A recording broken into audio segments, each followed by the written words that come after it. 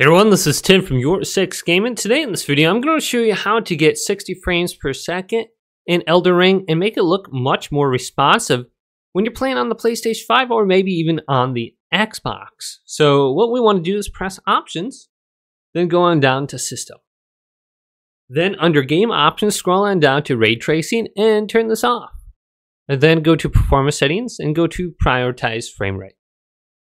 Now what we want to do is go to Quit right here and return to the menu.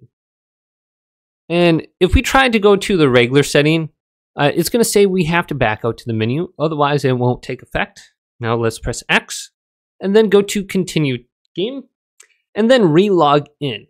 And we'll notice that the game is going to be quite a bit more responsive right away. Now the graphical fidelity might be a little bit lower, but the increase in frames per second is going to improve your quality of gaming. So you can see it's much more responsive when I move around. Now we can use this, and it still looks really great with the lighting. So the HDR effects doesn't really bother me at all, having that off. But hopefully this quick little video did indeed help you out. Did leave it a big thumbs up. And subscribe to my channel down below for more tech videos coming up next on YourSixGaming.